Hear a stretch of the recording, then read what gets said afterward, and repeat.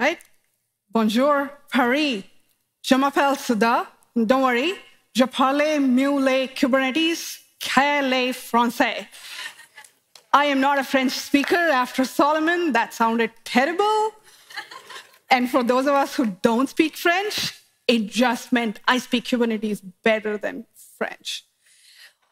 We almost went through 45 minutes of this conference without talking about AI. That's a lot. So here I am.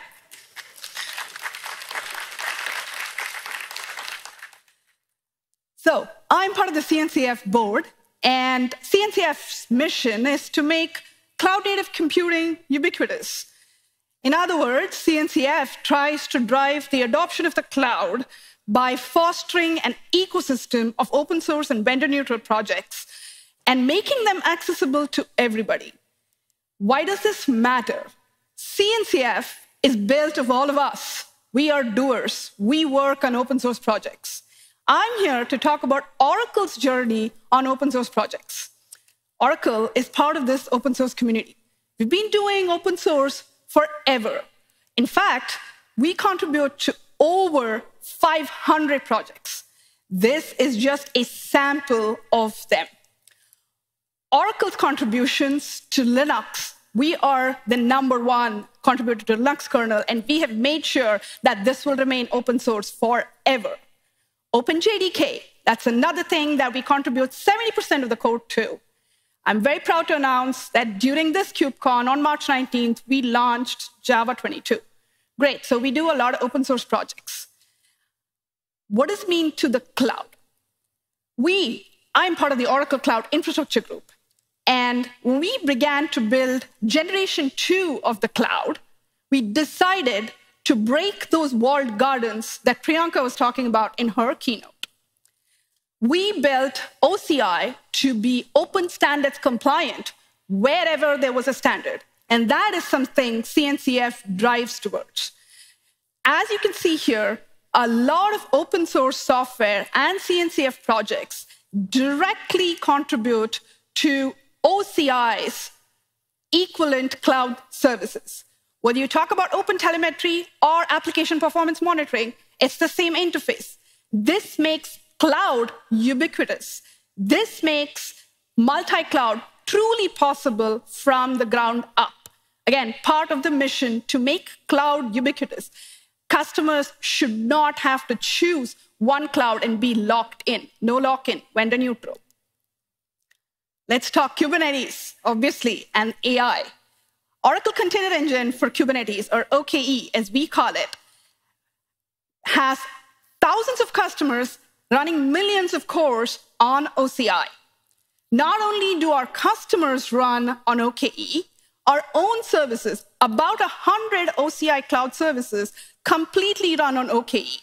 Not just that, we're committing to doing every single service on the cloud in OKE in the next 2 years.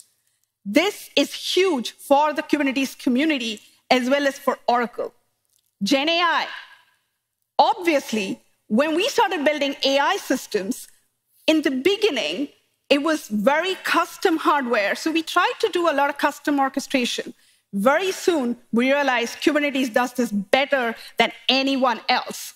When we started embracing Kubernetes for our AI stack, our performance improved 4 to 10x just by adding Kubernetes orchestration. We liked it so much that from day one, all Gen AI services were built with Kubernetes, not just Kubernetes, but the entire ecosystem, whether it's Kada, FluentD, Helm, you name it, and we probably use it.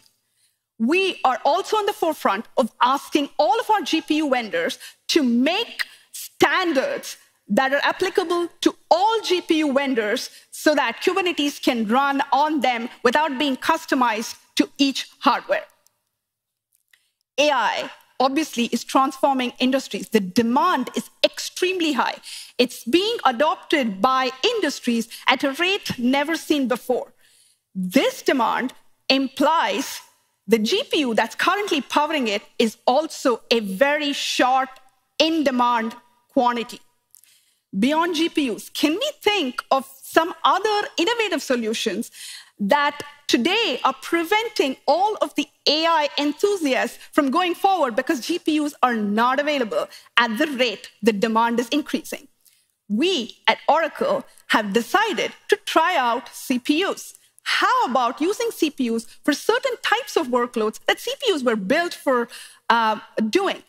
Inferencing workloads. We've experimented and found that quite a bit of inferencing workloads, especially those with 7 billion parameters or less models, can very easily run on CPUs. They're obviously very cost efficient and much more available. Again, increasing that innovation power. What if we made the deal a little bit sweeter? What if we started doing the same, but now a little more eco-friendly? Climate change is on everybody's head today.